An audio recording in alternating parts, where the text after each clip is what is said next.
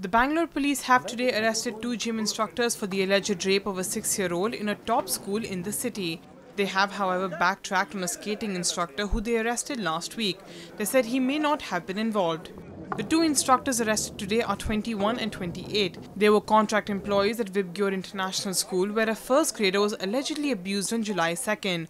It's come to their knowledge that two persons by name Lalgiri and Wasim, both of whom are gymnastics instructors in Vibgyor High School, were responsible for this offence.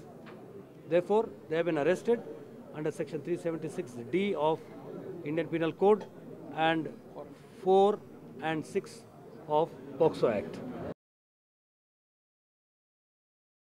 Mustafa was arrested as a suspect accused in this case based on circumstantial evidence available at that point in time, and in this particular case where our evidence, as far as our evidence is concerned, when the incident happened, this gentleman was not, Mustafa was not present.